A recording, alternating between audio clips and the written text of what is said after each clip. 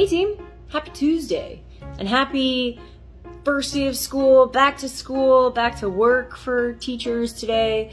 I've been working like for the last 10 years of my life, so today doesn't really mean much for me. So while I know the feeling is like, oh my god, summer's over, we still have 3 weeks.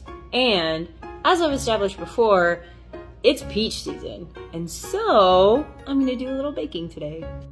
As most of you know, despite my love of baking, I'm actually not a huge sweets person. But there is one cake in particular that is absolutely delicious, especially when using, fresh local peaches. And that is a peach cake that my mom gave me the recipe to. I forget where she got it from, but she makes it every year and it's absolutely divine. So we're gonna do that today. So we're gonna start off by mixing some sugar, some orange juice, and some eggs together. And we're gonna beat this for about 5 minutes. You wanna make sure that you beat it for the full 5 minutes. Otherwise, the cake will still taste good, but it will come out very dense. So you wanna make sure that your egg whites are nice and aerated.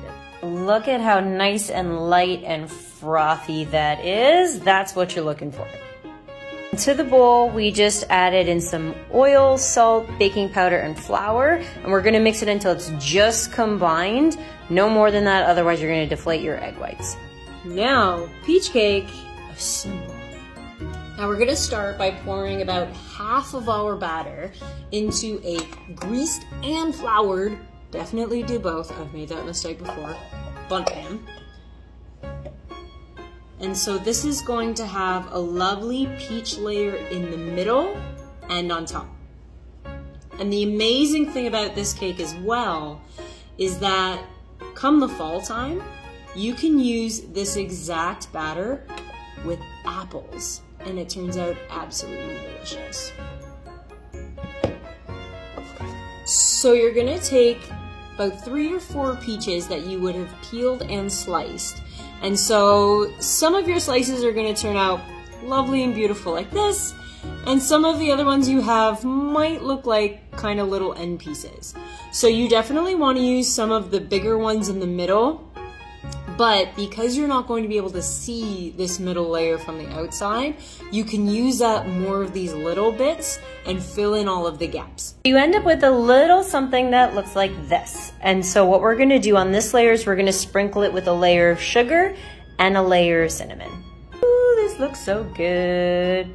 We're gonna repeat the layering with the other half of the batter, but because this side is going to be visual, you want it to be a little bit prettier, so you want to pick and choose the nicer slices that you have.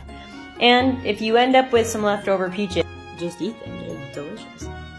We're gonna pop this in the oven at 350 degrees for about 50 to 55 minutes. Oh, look at how pretty it is. And with that cinnamon sugar, my whole apartment basically smells like a bakery. It's kind of amazing. I want to take it out of the pan like right now, but gotta let it cool for a minute and then I'll be able to kind of flip it out. All right team, so the cake is cooled and so we are going to try and flip it out. Kind of gently.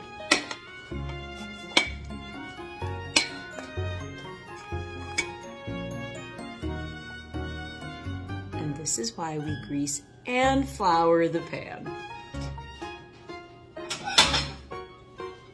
One more flip.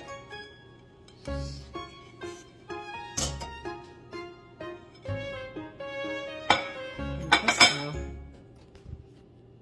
We have a beautiful peach cake. Happy Tuesday.